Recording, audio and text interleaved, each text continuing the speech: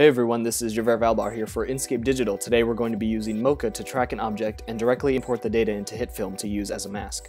This saves time and is relatively easy to do. Let's get started by selecting New, Solve with Mocha HitFilm, and going up to the new project icon and selecting the clip we're going to be using.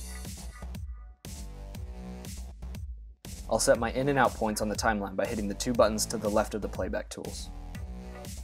Next, select the X-Spline tool in the upper row and use this to draw the shape around the object you want to track. This shape will later become the actual mask, so make sure it's kind of close to the object's edges and follows the path clearly.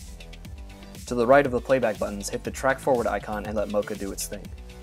After the stop sign track was done, I created another shape, using the same technique to track the bottom pole. Once these two shapes are done, select them both in the layer controls and go up to File and select Export Shape Data. The option you want is already selected, and all you have to do is hit Save. The file type is a HitFilm composite shot that we will import into the software, and once I open it up you can see that it comes with two layers, one being the stop sign mask and the other being the pole.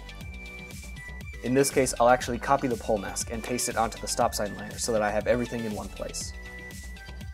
I've imported a quick explosion asset to put behind the sign to show you how it looks. Notice how the layer masks function the same as a regular mask. You can change the blend mode, expansion, feathering, and roundness just like normal. I got the original footage in the back by duplicating the stop sign layer and simply removing the masks. Also, because the stop sign is a normal layer, you can add effects like light wrap or matte cleaner to help it blend better with the background. Before mask tracking, I would have had to keyframe the mask position by hand, which is a time-consuming and very meticulous process depending on your shot. Now with Mocha, it pretty much does the tracking for you easily and quickly. But that's all for today. If you enjoyed this tutorial, leave a like or a comment below. Subscribe if you haven't already for more tutorials on HitFilm 3 Pro coming soon. And follow on Facebook and Twitter to stay updated. Thanks for watching, and I'll see you all later.